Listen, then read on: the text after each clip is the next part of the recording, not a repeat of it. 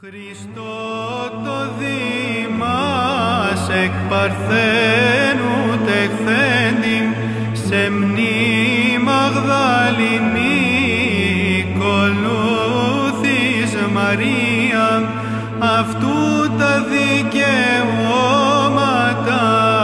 και τους νόμους φυλάτουσαν όθεν σήμερον την Χριστός ανέστη εκ νεκρών θανάτου παγίσας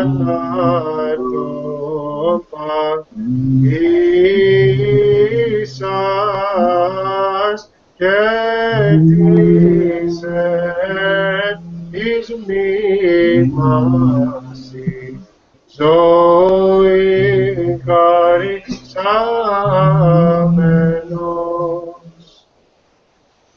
Amen. Well, I'm glad to be here with everyone again after, I guess the last time we talked was a few weeks before Pascha, at least for me.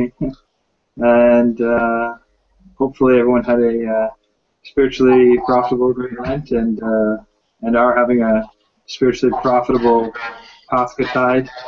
It's always as important, if not more important, to be as diligent after the fast as we are before the fast. We can maybe sometimes get a little bit carried away in our joy and in our celebration, and get to the point where we kind of we regret and feel like maybe we've lost some of the progress we made. So I would exhort you to stay watchful, even amongst your joy, as it were, everything in measure. I'm going to speak to you today about the Holy Myrrh-Bearing Women, or the Sunday of the Myrrh-Bearers, which we celebrate this Sunday. It's not exactly accurate to say just the Myrrh-Bearing Women, because we actually have two men that are also commemorated on this Sunday that we can include as Myrrh-Bearers in some sense. And I'll mention who those are when I sort of mention who all of the Myrrh-Bearing women are. So the first thing I wanted to do, if my computer isn't frozen up on me, which it seems to be, I'm just going to read the Gospels for Sunday, the Matins Gospel and the Gospel from the Liturgy. So I'm just going to step out of the screen for a minute to grab a paper copy of the Scriptures.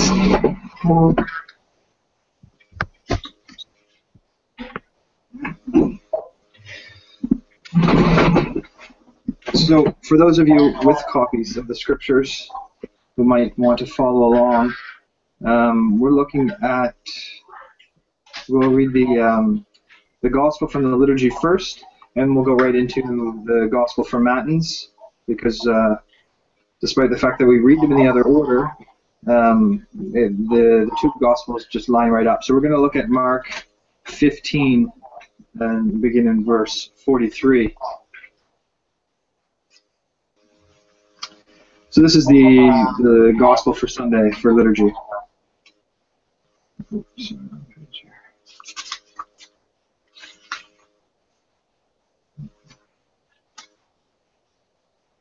okay. Joseph, a noble counselor who was from Arimathea, and who himself also was waiting for the kingdom of God, came, and having become bold, he went into Pilate and asked for the body of Jesus for himself. And Pilate wondered if he were already dead. And having summoned the centurion, he questioned him if he died not long ago. And having come to know it from the centurion, he granted the body to Joseph.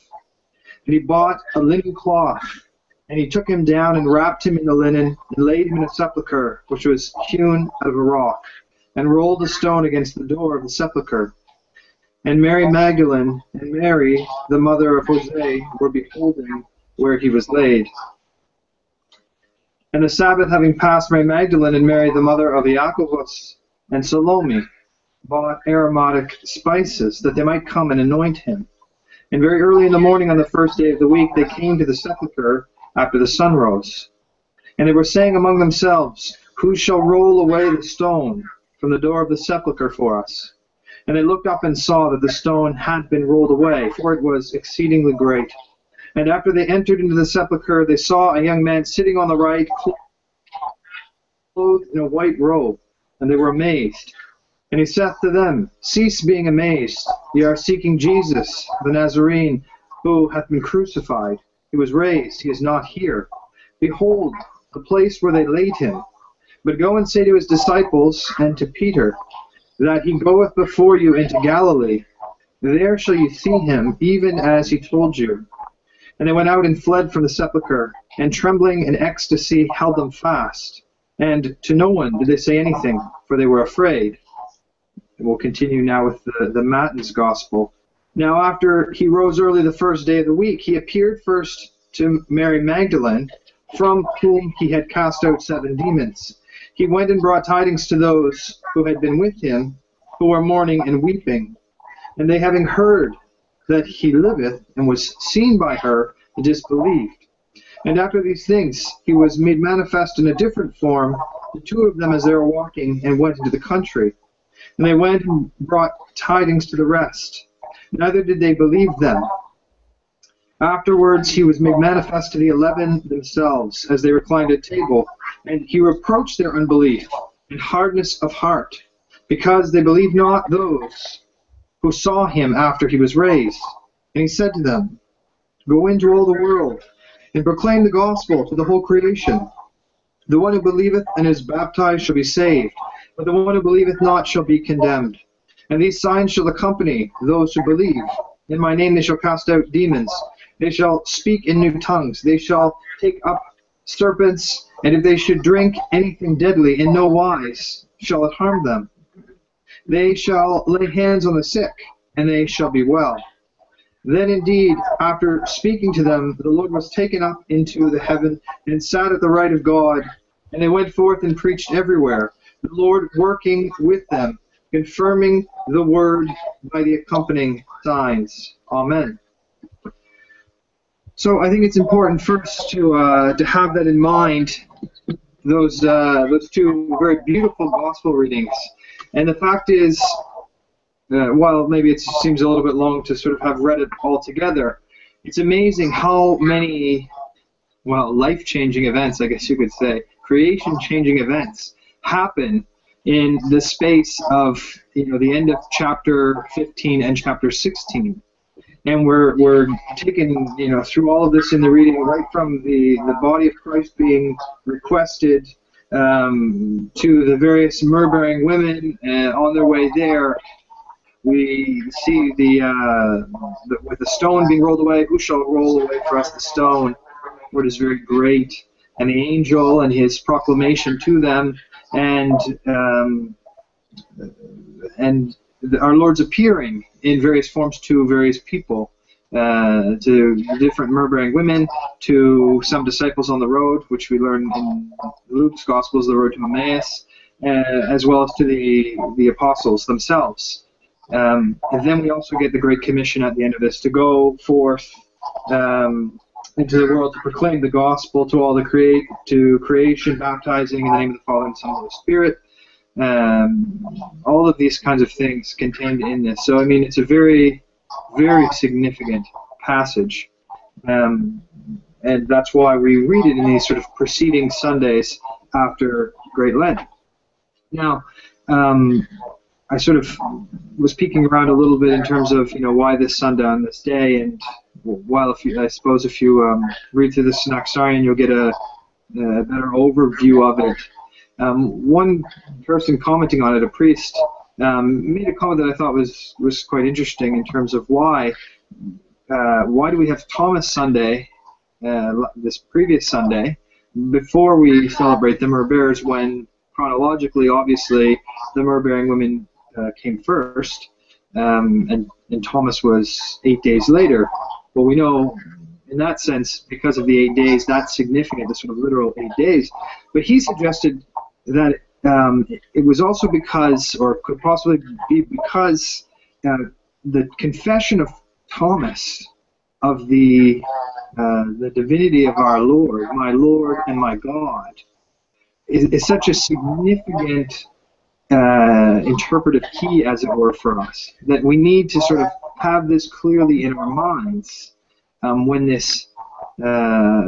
interpret the events that have taken place for us, that we not be filled with the sort of early confusion that some of the myrrh-bearing women were as they ran to and from the tomb. They saw the angel. They're looking for the body of Christ. Some of them understand that Christ is risen. Others have left in an ecstasy and don't quite understand what's going on. And when we read all of the gospel accounts, and not just the one from Mark that we read today, and we put those together, we can see that the scene was fairly chaotic, and that each of the evangelists are, in many cases, emphasizing slightly different times or slightly different groups of myrrh-bearing women that were coming and going.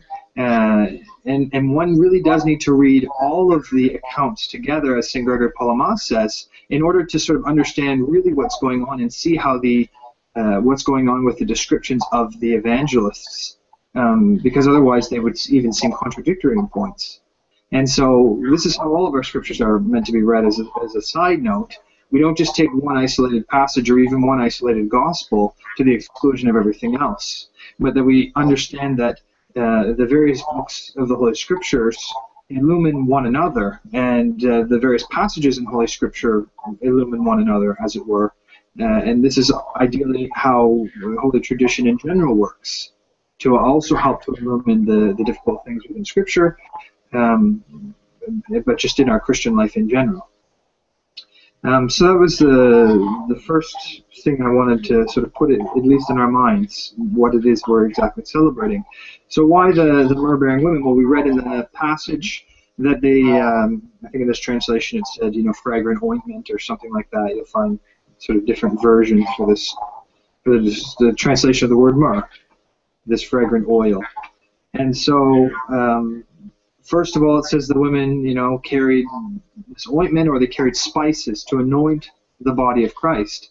And this was the sort of common practice, the preparation of the body for burial, which involved this, the anointing, the wrapping of the body in the shroud. We hear the angel say, "Come and see the grave clothes that lay there." St. Gregory Palamas, in his homily on this Sunday, points out that even the form, that it looked more like a cast that was left over from the aloe and I think he says cassia, that was actually used in order to wrap the body, had actually preserved them as though in sort of a cast-like form. And I've heard this in other places by some contemporary elders talking about this topic. And so that's significant, I think, for some other reasons we could get into if we wanted to. So just to tell you who the myrrh-bearing women are, because it can be confusing, because as I said, the evangelists are focusing on different aspects, different of the myrrh-bearing women at times. And so, I had a list of myrrh-bearing women here to read to you. Things seems a bit frozen up.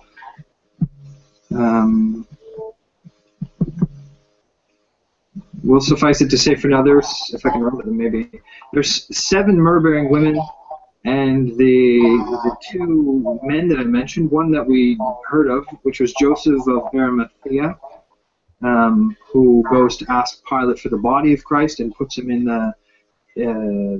his own sepulcher, basically, the newly excavated tomb that no body had ever been laid in. The scriptures are clear to sort of point that out, and that's as a way likely to sort of hit home the fact that, there wasn't some other body in there and Christ didn't really die or something like that. So he's the one, Joseph, and the other is Nicodemus, who he's one of the Pharisees, one of the teachers, and we see in John's Gospel, I believe it's in chapter 3, where they have this conversation at night, because Nicodemus is hiding, because the penalty for being a follower of Jesus was to be tossed out of the synagogue. And he, at various points, tries to defend Christ, to sort of point out, is this really a just thing to be doing, considering the kinds of deeds he's working. And they sort of ridicule him and say, you know, are you from Nazareth as well? You know, things like that, and or from Galilee as well. But after the crucifixion of Christ, Nicodemus, just like Joseph, becomes very bold and is willing, you know, to go and seek the body of Christ. And in this way, the church recognizes these two figures, these two men, along with these spice-bearing, these myrrh-bearing women. In terms of the 7 women, we have Mary Magdalene, we have Mary, the mother of Jose, we have Salome, we have, tradition tells us, Mary, who's the sister of Lazarus, and Martha, the sister of Lazarus, who Christ rose from the dead. We read it on Lazarus Saturday, and I don't know how many I said, but there may be more. But key in this list of myrrh-bearing women that I haven't mentioned, but that is also understood from Holy Tradition, and especially is in the Scriptures, a bit hidden. And I want to talk a little bit about this today because it's very significant, I think, is the Theotokos. That the Theotokos was among these women as well, the mother of Christ. And this is the reference to Mary, the mother of Iacovus, or Mary, the mother of James, because she was the stepmother, as it were, of James. James being the son of Joseph from his first marriage. And so one might say, well, you know, why is this? Or one, in reading, even reading the Gospels, why isn't this, you know, clear, kind of thing? Well, St. Gregory Palamas says very clearly the reason for this is because while the Theotokos was the most fitting person to have seen Christ resurrect, that the testimony of the mother would hold less weight for people. And I think we can kind of imagine this, right?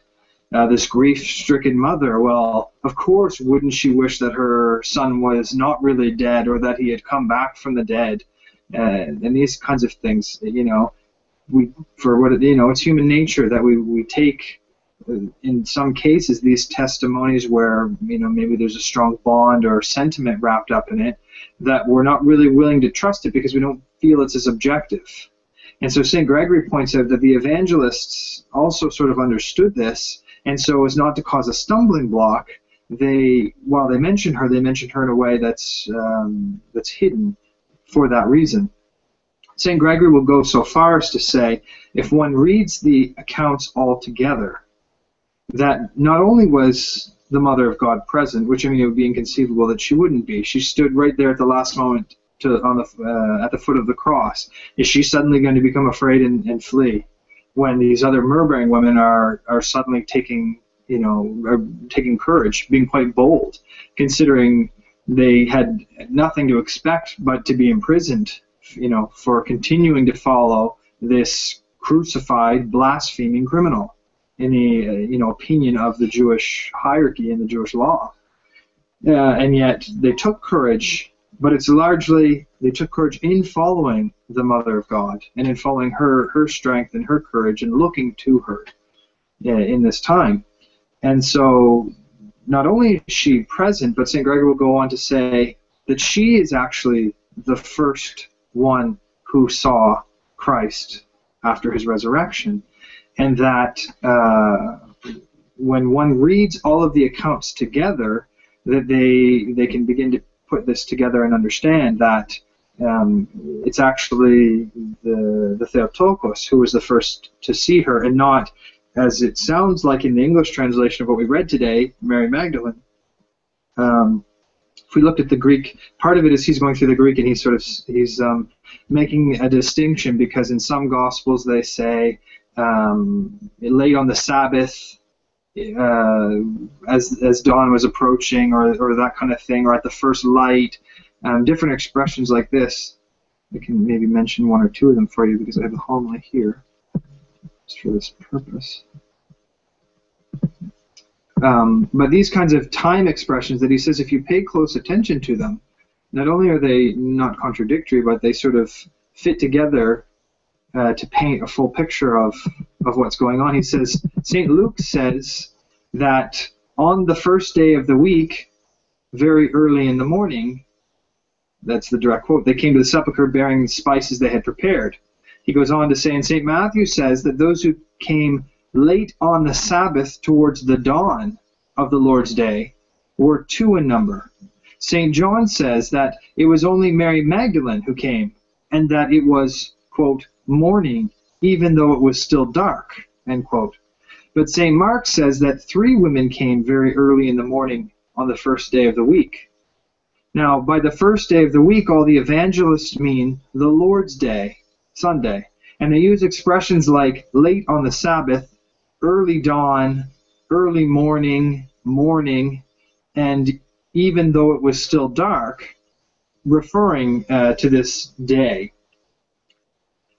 He goes on to say, they mean the day-breaking hour when the darkness fights with the light, and the hour when the eastern part of the horizon begins to become light as it presages the day, as the day is coming on.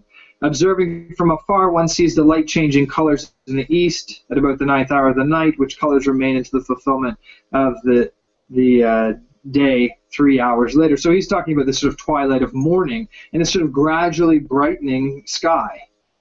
And he's saying that it seems that the evangelists disagree somewhat concerning both the time of the visits and the number of the women that are involved. This is attributable to the fact that, as we said, the Myrrh-Bearers were many, that they did not come to the sepulchre 1 time only, but 2 and 3 times, and not always in the same group. That all the visits were at dawn is the case, but that not that they were at exactly the same hour. Mary Magdalene also came by herself without the others and stayed longer. Each of the evangelists, therefore, relates one journey of some of the women and leaves the others.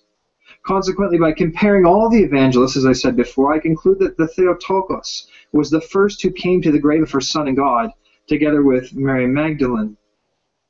Now, I remember reading this homily early on, years ago, but early on becoming Orthodox, and this was so significant to me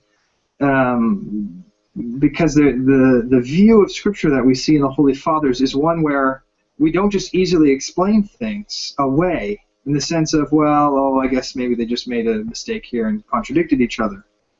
But the tradition of the Church and the saints of the Church hold the Holy Scriptures in such a high regard and have such a deep knowledge of them, both through their study but through their personal experience of living the spiritual life, that they're able to give these sort of incredible insights that those of us reading, I would even venture to say, probably wouldn't be able to put together by ourselves. Add to that the fact that we're talking about one of our greatest theologians, a saint who, from reading his life, we know had many visitations from saints, the Mother of God, all of these kinds of amazing spiritual experiences that accompanied his deep spiritual life and his theological formation. And so it was further significant to me, especially as I grew in Orthodoxy and understanding this, what it meant that St. Gregory was pointing this out, because the testimony of St. Gregory is so great that the fact that he is pointing this out for us is just a tremendous blessing. And so, despite the fact of what our human mind might say when we read it and say, I don't necessarily see that, or especially if we're not reading the Greek text, because it becomes a little bit complicated with these sort of little phrases and things. Or when we hear other theologians or other people who are either unaware that St. Gregory teaches this, and that there's this tradition of this, or for some reason, God forbid, but maybe it does happen, maybe think that they understand it better than he does. And so I wanted to sort of open your eyes to this if you haven't heard this before, because not only is St. Gregory claiming it's the scriptural witness, but he's also claiming it's the most fitting thing to have happened.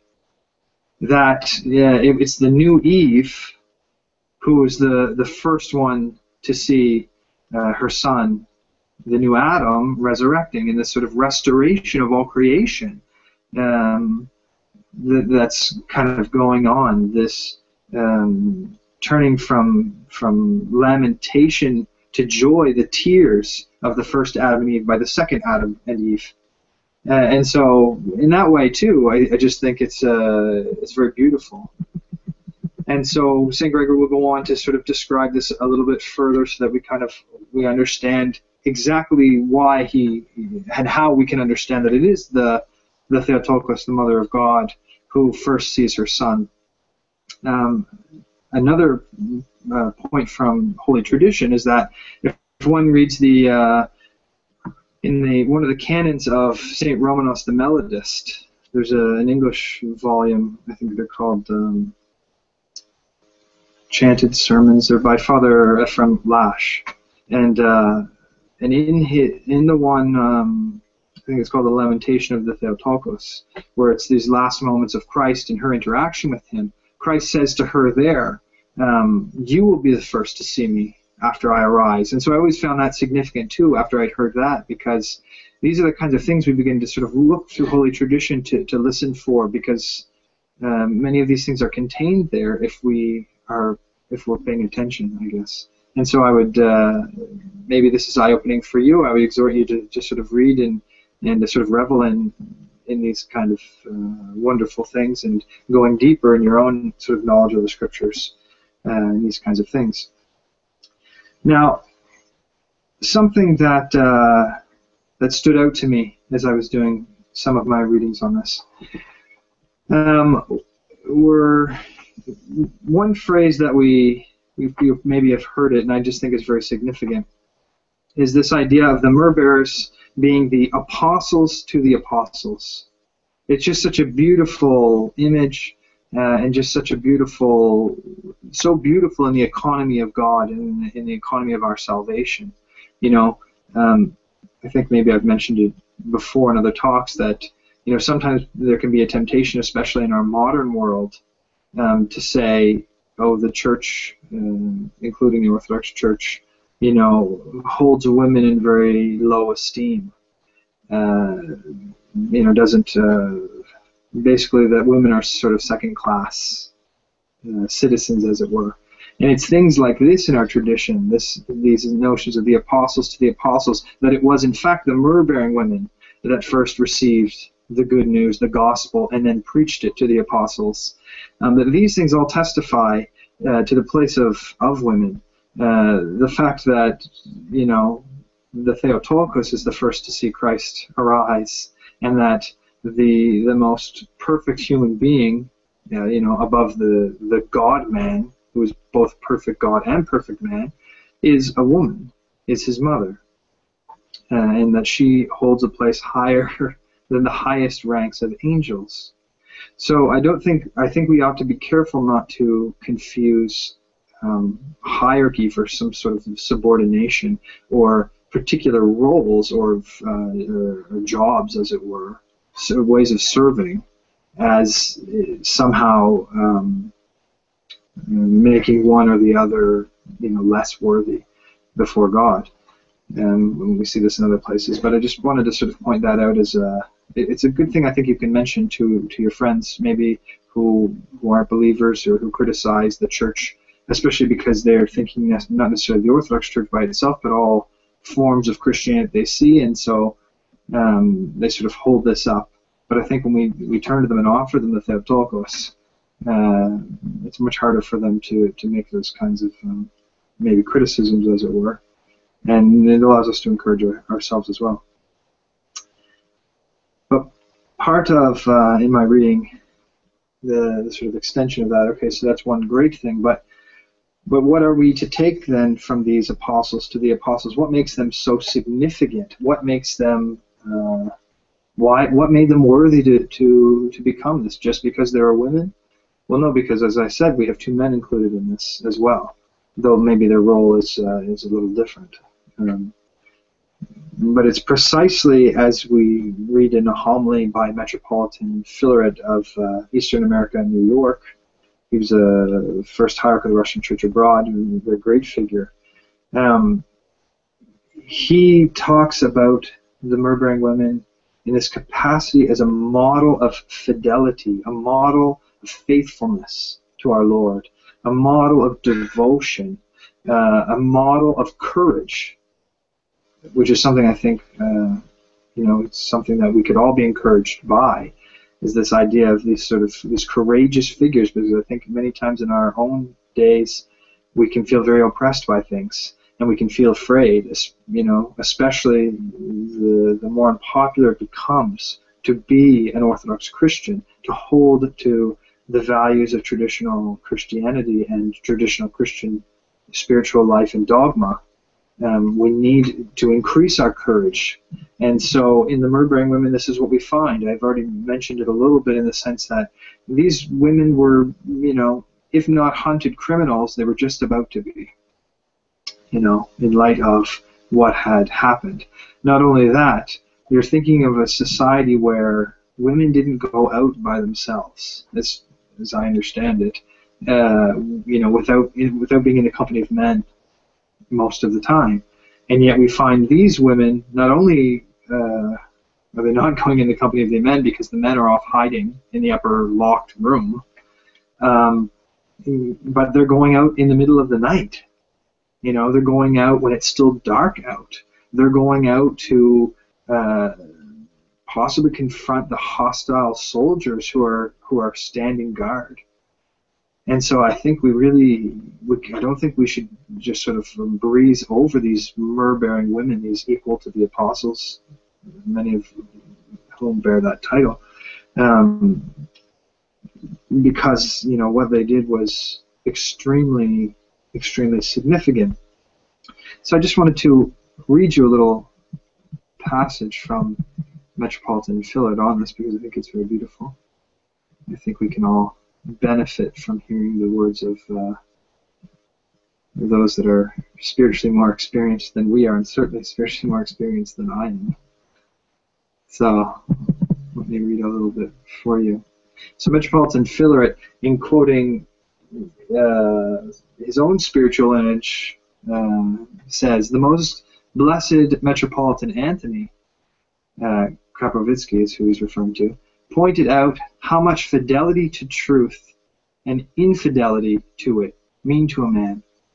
Fidelity that is constant and firm in all things is the opposite of the cowardice of infidelity. Such was the case here," Lydica Anthony said, "with the Myrrh-Bearing women. The apostles, rather than following their teacher when he was arrested, fled in various directions. When the Lord went to raise Lazarus, the Apostle Thomas said, sort of famous saying, we all are familiar with it, "Let us go that we might die with him." This did not, to continue with the homily, this did not meet with a single objection from the apostles. This means that they were in agreement with the Apostle Thomas. Yet in the Garden of Gethsemane, it came out that they were frightened and they fled. Only the apostle of love, the Apostle John, stood up to his fear and was inseparable from the teacher, even to Golgotha, where he stood with the Savior's all-holy mother. Yet the apostles fled. And this is that infidelity, that faint-heartedness, which cast a shadow over their eyes, that was noted by Lydica Anthony. I'll just pause to mention how significant this is, even though we may not quite get it. The actions that we commit, whether for good or for evil, can have serious consequences on our spiritual vision, on not just our spiritual vision, on the way we view the world in general. This before, at least in a comment, I think. It's very, very easy to fall into this temptation, especially in the Western world, this notion that what I think and how I act can somehow be different. That what I believe and then what I go off and do can be held in some kind of tension that they don't sort of affect one another. So as long as I sort of believe in Christ, believe in the faith in my mind, it really doesn't matter if I go off and do any form of any kind of sin or vice or forgetting of God.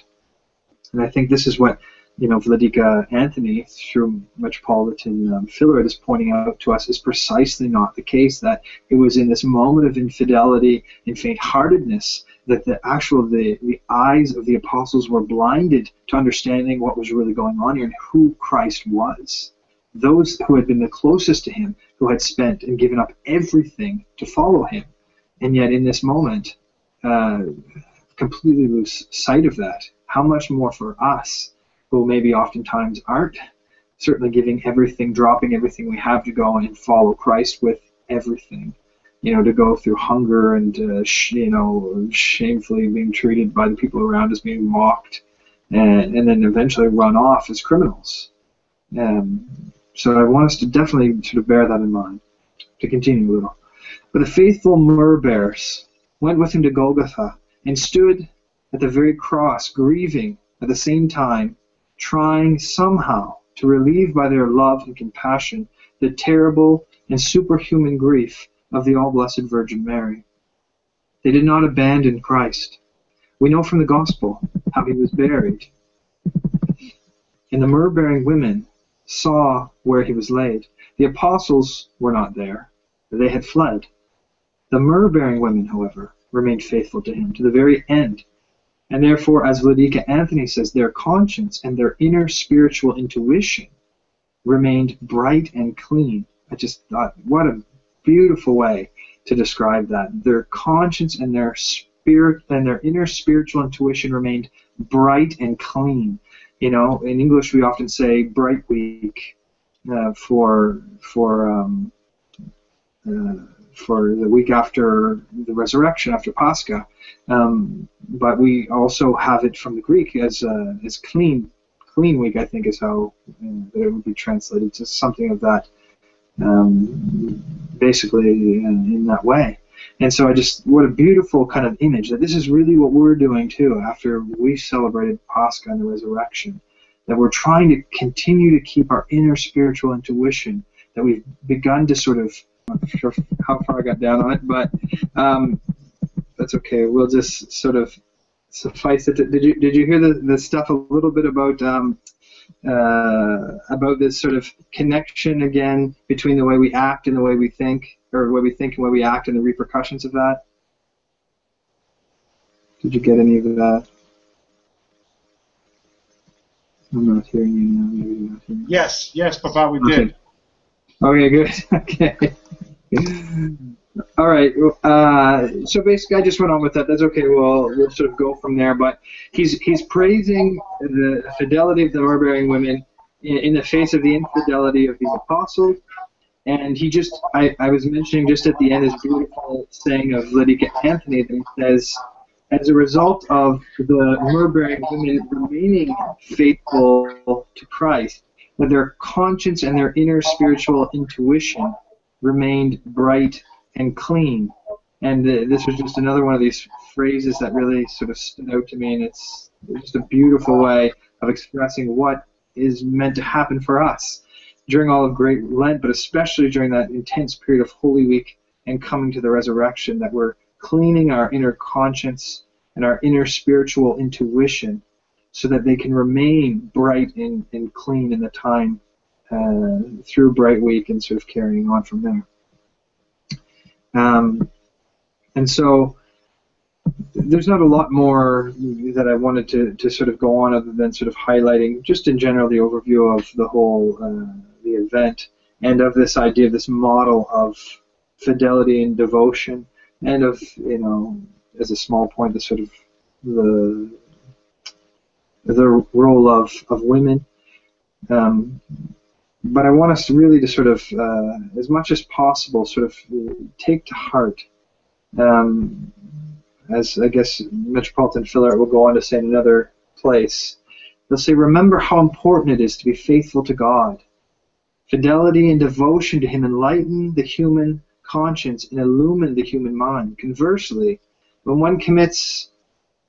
one person after another commits acts of infidelity and treason to the Lord and to truth, his soul becomes hardened, his conscience is coarsened and darkened.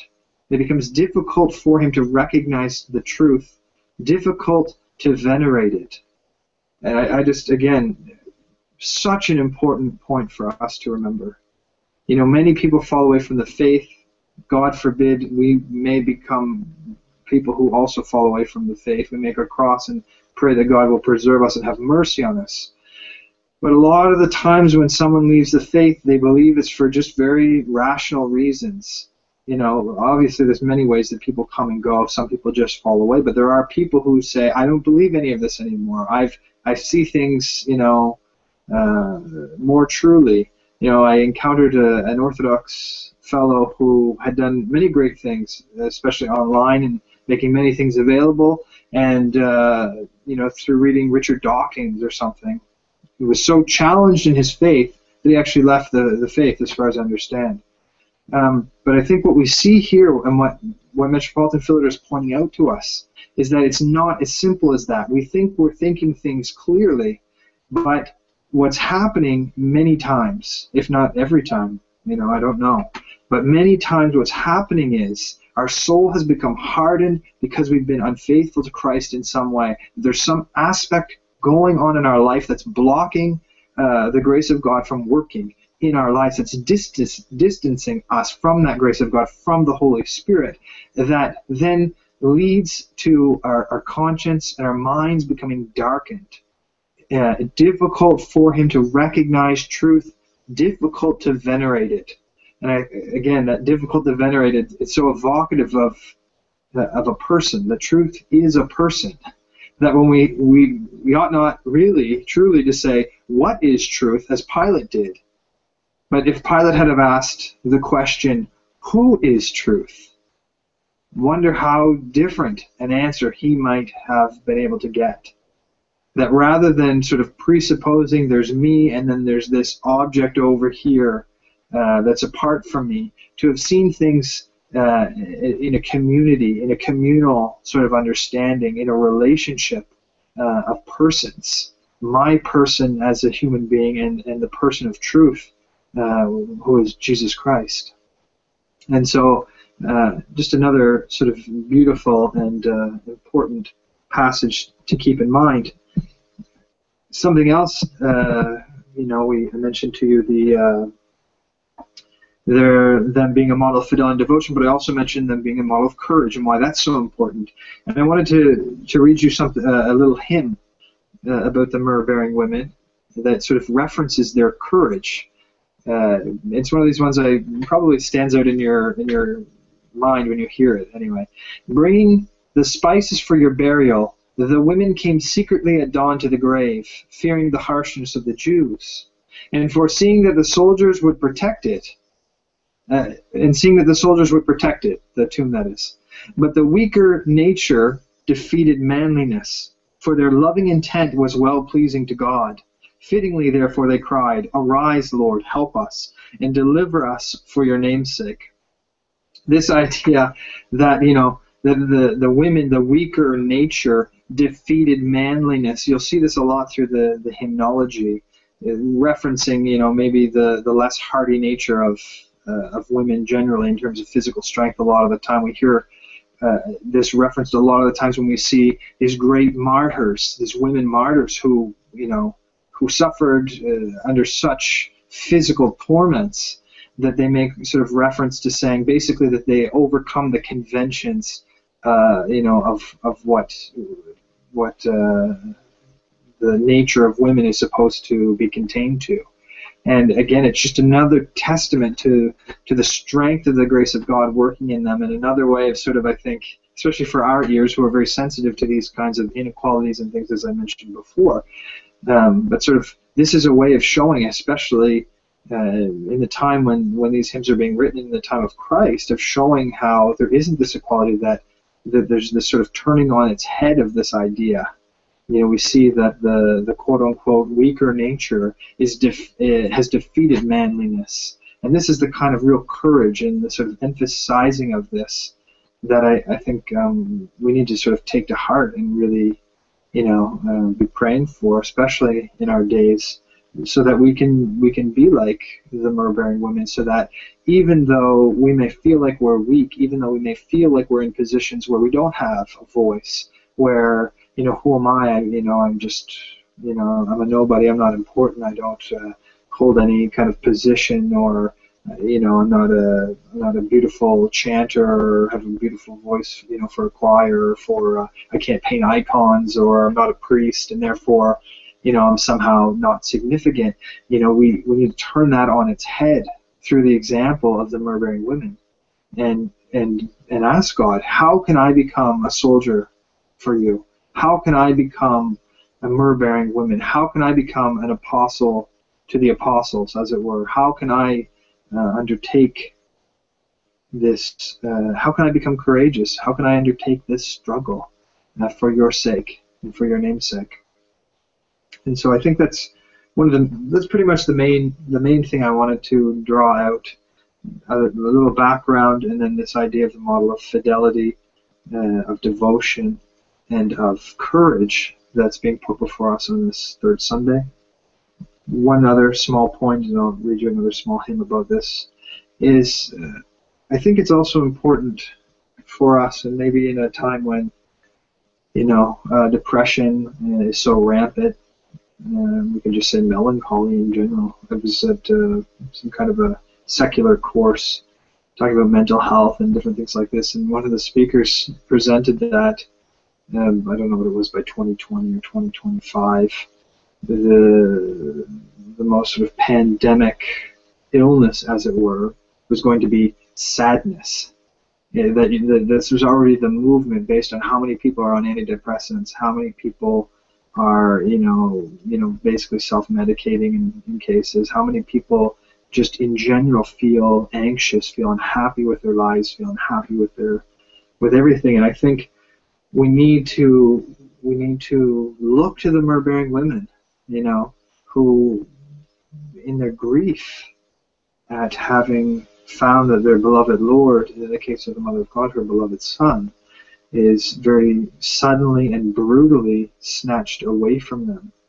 That for some of them, the hope of everything that they thought was before them is suddenly ripped away from them because they didn't understand.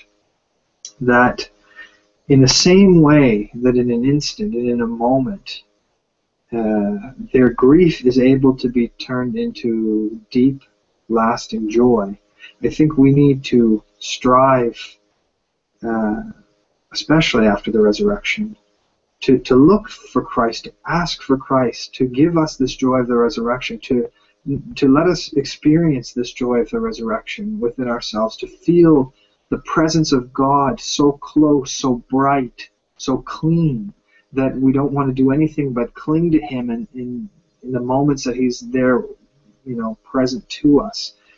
Even if we only experience this for a moment, that we would recognize that while Christ was dead in the tomb, now He's arisen. Where does He rise? Well, yes, He rises physically, but He also arises in our hearts through holy baptism and through the practice of the faith. And every year we can come through this and we can ask Christ to resurrect us, to roll away the stone of the passions that is over the tomb of our hearts that have become dead and lifeless, that we feel like we're empty and we don't have any hope.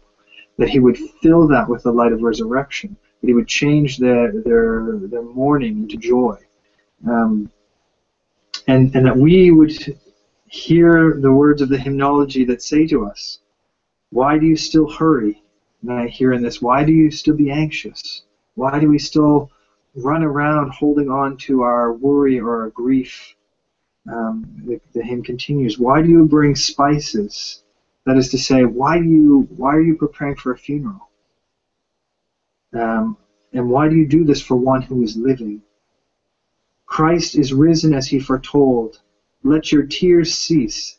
They have changed to joy. And I think this is what we need to say to ourselves. We need to hear this, especially after the resurrection, and carry this through as much as possible. And to keep in mind, the hymn says, "Let your tears cease, they have changed to joy." And that struck me when I read it, because that's an objective statement. Your tears have turned to joy. It's not a subjective one. We would often think, well, my tears, they proceed from me, they proceed from how I think of them. But here we're being told, no, that the grief that we have experienced in our lives, the grief that we're experiencing now, that this is only birth pangs. This is the pain of labor as we're waiting to give birth to Christ within our souls. And so I would exhort you on this upcoming Sunday of the Holy Myrrh-Bearers to remember, as I said, the fidelity, the devotion, the courage, but also the movement from grief into joy, deep and lasting joy that we can hold on to at this time, that we would all strive for that as we strive to experience and live Christ's resurrection within our own souls. Amen. If you have any questions or comments or anything. Yeah, Papa, while we have just, again, thank you. 2 quick questions. Why did the myrrh-bearing women go so many times back and forth from the tomb? Is there an explanation from fathers on this? Yeah, St. Gregory Palamas says a lot of it had to do with the ecstatic experience of having an angel suddenly appear to them. So when we read in the lives of the saints, we often see that the saints have ecstatic experiences, experiences of grace or of theoria, and they can come out of it, and they don't eat for days. They're unaware of people around them many times. They're in this sort of, for lack of a better word, they're in a bit of a stupor, but not a stupor, it's sort of a holy drunkenness or something like that. A drunkenness in the sense that they're so full of the love of God right now that it's hard for them to keep human things straight. People talked a lot about, as I've heard St. John of San Francisco, that after the liturgy, you just couldn't talk to him because he was somewhere else, and he couldn't follow even just the most basic kind of questions after the liturgy because he was so fully absorbed. I mean, that he was literally participating with the angels in heaven and all of the saints before the throne of God during the liturgy, that afterwards it took time for him to reacclimatize. And so there's something similar that St. Gregory Palamas mentions about the women, that he sort of explains that some of them are afraid, they didn't understand, some of them are ecstatic, that some of them slip away without the other ones realizing it because they're in this kind of ecstasy of having seen this angel, seen the stone rolled away. And yeah, so I don't know if that helps sort of explain it, because I mean, even he makes reference, St. Gregory, that Mary Magdalene, despite the fact that we just read that she was there, her and the other woman, and the stone was rolled away, and the angel, he points out that if we look at the other scriptural testimonies, we know that she runs to tell the apostles, but she says his body's been taken away, that she didn't either hear or didn't process the fact that there was an angel saying, he's not here, he's arisen. And she's looking for a body somewhere. So there's something going on here that is part emotion, part fear, but also part ecstasy, as it were, from this sort of heavenly vision and from an experience of grace. Yeah, just to follow up on that, so would you say on the highest level of the myrrh-bearing women, this revelation of the truth, and the myrrh-bearers being apostles to the apostles, this would actually be a way for us as well, before we go out and start saying things, what level of the myrrh-bearers are we at? Are we at the emotional states? Yes. Yeah, I think that's a really good point. Are we at the state of revelation and purity? Yeah, exactly. St. Gregory makes the point that really it's only the Theotokos who's fully able to process everything that's going on, because her soul was so fully prepared for this that it was just the fulfillment of the revelation given by the angel in the first instance. He says that this angel that proclaimed the good news was Gabriel. The Theotokos was very familiar with Gabriel because it was Gabriel who came at the Annunciation as well to proclaim to her those glad tidings. And so, but I think that is a sort of a crucial point for us to understand that even an experience of grace, or maybe even especially an experience of grace, can sometimes make us, to a certain degree, unready or unfit to go and immediately, deliver the message that we've received. I mean, I think this is part of the wisdom of our spiritual tradition, which says, if you think you've experienced something, don't tell anyone except your spiritual father. And then when your spiritual father decides whether or not it was from God or whether or not it was from the devil, listen to him. And that there's this cautionary period after every experience of grace, even ones that in our own souls that we may be completely convinced of, until the moment when in our humility, in our obedience, we lay this at the feet of a spiritual guide in order to confirm it for us. And even at those points, usually the spiritual guide will tell you not to pass it on unless he believes it's for the edification of other people and that it won't contribute to your own pride. And so I think we need to be especially careful when we experience things, to ask a blessing, especially if we're in such a situation, to say, is this good for me to pass on for the edification for other people?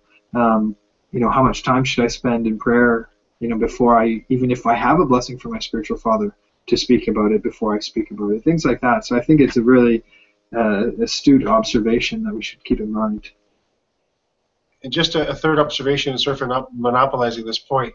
So would you say then, because we have to try our very best to take these examples and to apply them for our own lives, and that's one of the reasons why we have these different Sundays from Holy Fathers, that would you say that our fidelity to the truth is reflected in the fidelity of our own purity? You know what I mean? Like, as we said earlier, the Theotokos being the most pure, most immaculate, so of course she understood everything correctly and most quickly, that our fidelity to the truth is also linked to the purity of our lives. Yes. There are many saints who have been saved with only knowing the most bare minimum about the faith, but who lived pure lives and holy lives. There are many people the opposite way who have great theological knowledge, but lacking the life are not saved. That's the difference. We do need to understand our faith, and the more we understand our faith when we're practicing it, the deeper we can go. But better to have a minimal understanding of our faith and have great, not minimum, I mean, an appropriate, without necessarily reading deep theological, works and becoming proficient in all the theological terminology. Better to have simple, faith by putting all of your energies into living a life of holiness than to have read every work of every single father, have them all memorized as well as the scriptures, and become a bishop or a patriarch or an abbess or something like that, and not live the spiritual life. The one in the first one you can still be saved, and in the second one you cannot be saved. If we do not put our faith into practice, we will not be saved. Yes, we need to have right faith to build that on, because without the right faith, our life will start to deviate. But the two are meant to work in tandem. But if you're going to err on one side, begin erring on the side of practicing the commandments, because that alone will help teach you the truth. Because what's revealed through the practice of the commandments is Christ himself through your own experience, because you become like him by practicing the commandments, because they are the embodiment of him. And as it says, if we love him, we'll keep his commandments. And what does he promise? He says, and myself and the Father will come and dwell in him. It doesn't say, if you read theological books, myself and my Father will come and dwell in him. But if you love him and if you keep his commandments. So I don't know if that it's a very important point, especially, I think for those of us today who maybe we tend to, it's easier for us to read. This is sort of what we do. We go to school, we get higher degrees. Maybe it's not so easy for us to put these things into practice.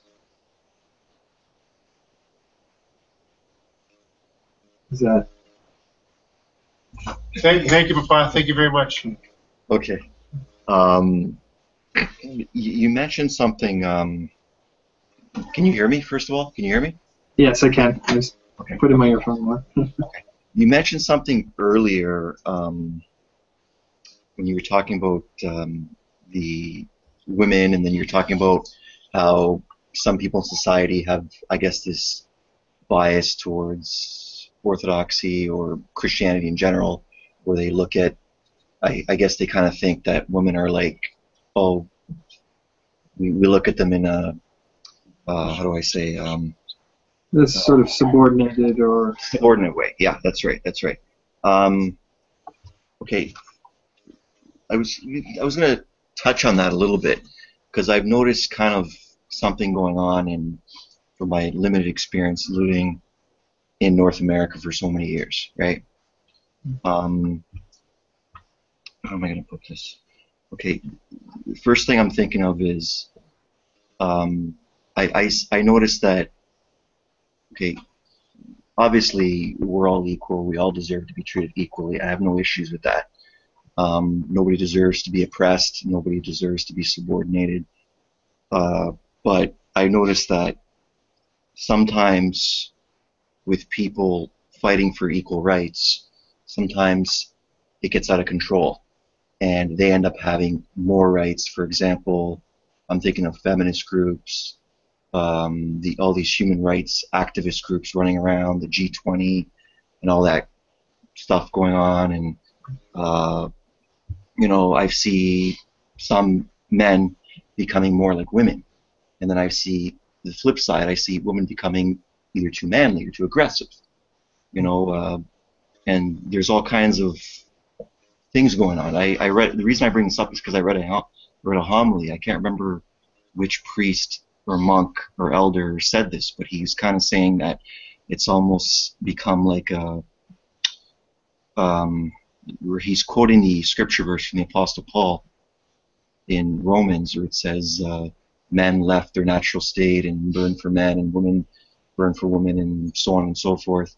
And he's kind of getting into the fact that by this happening, it's sort of like a disorder where men and women start hating each other, or there's an animosity towards each other, where it's almost like a racial, it becomes almost like a racial thing. So, as Orthodox Christians, how do we, well, anyhow, I guess just explain, because I guess you know what I'm trying to say. So. Yes, definitely this is sort of an observable phenomena today. It's very prevalent. And again, to be fair, not all of it, lots of it isn't bad. Part of the difficulty, especially as human beings, is when we try to sort of compensate for things. Oftentimes we take it too far in the opposite direction. And then eventually, ideally anyway, we sort of bring it back, try to bring it somewhere near the middle. But it can kind of fluctuate between that. And that just has to do with human beings sort of being changeable in that sense and not being perfect. Even when we know what perfection is. It's one thing to know, it's another thing to conform yourself to it. But yeah, in our days especially, there are sort of deeper-seated movements that want to sort of, just whether cultural trends or even maybe, I guess you could say, some groups sort of forwarding these things, like some of the ones you mentioned maybe, in particular. And these aren't things we should be surprised to see, because the more we depart from the church, from grace, and from the protection that sort of offers us, the living, as I was saying, of the spiritual life, the more that our thinking is going to be twisted. And so,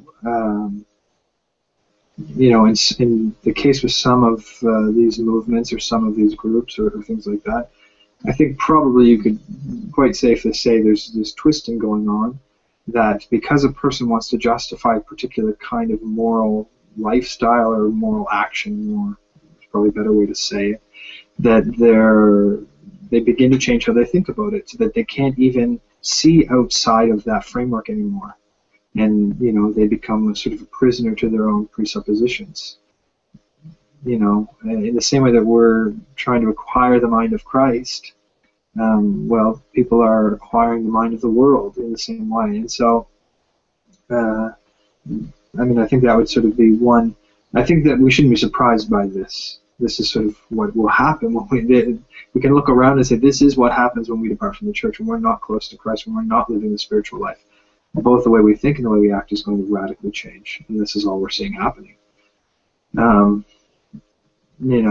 Add to that, I think that there's a phrase that I guess I sort of have coined, but I think we need to sort of maybe take it and put, apply it to ourselves as much as possible to see how we're acting. But I talk about sometimes this idea of the intolerance of the tolerant.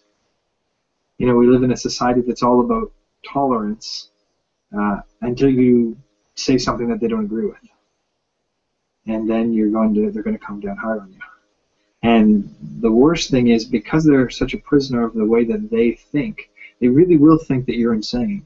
They really will think that you are all of the evil things that they'll accuse you of being, because they can't see outside of the way they think. And, Elder Joseph, you see this in his letters where he talks about it, and he would often say, to God, what can I say? Because, or to the people he's writing to, I can't blame these people because they only act as they see, and they believe as they see. And so, I think that's the first point in terms of being aware of this sort of movement. So I think in terms of, okay, what can we do as Orthodox Christians on a practical level? One, not fall into that ourselves. Try not to become intolerant of these people.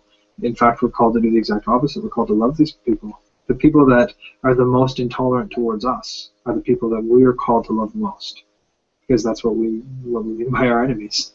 Those who are hostile to us are the people that we're called to love. So that's the first point.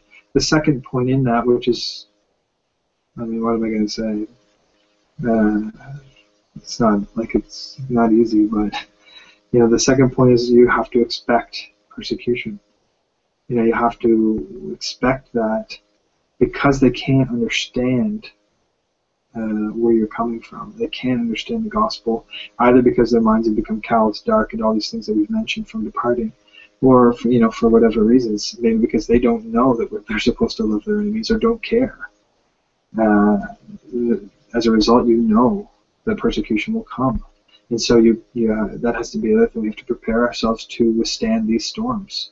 We have to stay close to God. We have to practice the things that are going to get us through these moments that really are crushing when they come. It doesn't, it's difficult. No matter when they come, you may see them coming. You may be warned. You may all of these things. They still hurt when they come. But at least if we're aware, and this is what we expect, then that in and of itself becomes a way to strengthen us and to protect us and encourage us to bind together. Maybe so. That's more of a sort of a general principle, though, of how we deal with all of these kinds of trends that are just going to increase, as we come closer to sort of end times, as it were. They're becoming too apocalyptic. This is what the scriptures, the tradition, everything sort of teaches that we are going to sort of experience. When Christ comes, will they find faith on the earth? Well, that means it's going to be pretty difficult to be someone, if you are lucky enough, or we are lucky enough to be some of them that still have faith. That means all the people around us are going to be, antithetical to that. So, I guess that's sort of in a general way. I guess it has one more point.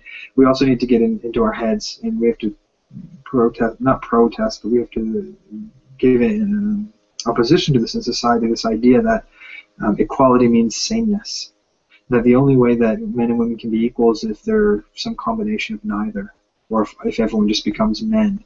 as though this is some way of holding up women's rights, is by saying, oh, just become a man. Just take on all the things that men do. You know, and that will somehow validate your womanhood. I mean, I find it very distasteful. I think it's very degrading, actually, to women, you know, to say that they're, to look on sort of traditional things that women have done and have taken pride in for centuries, like giving birth, for example, is, you know, while a lot of our society can be excited about it, there's lots of elements of our society that doesn't look on birth as either anything significant nor something that is, you know, special, that a woman has a special role in, you know. And so I think if we keep that in mind, that equality does not mean sameness, but that equality becomes about learning to value people in the roles that they are or as they are as people. And I think that'll help us to deal with these groups and to love our enemies and all these other things as well. I don't know if that is an answer. Yeah, Papa, very, very well. We shouldn't keep you any longer, so God willing, we'll touch base again next week with you. We've got a small change in the schedule to double up with Father John, so then he'll have to double up later on. If we can just end with the Christos Anesti, and God willing, we'll see you next week. Very good. Christos Anesti ek nekron thanato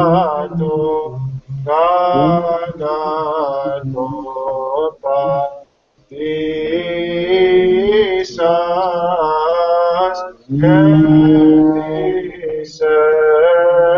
is nimasi Zoe carisanos. Christ is risen, Papa. Truly he is risen. Christos Anesti. Christos Anesti.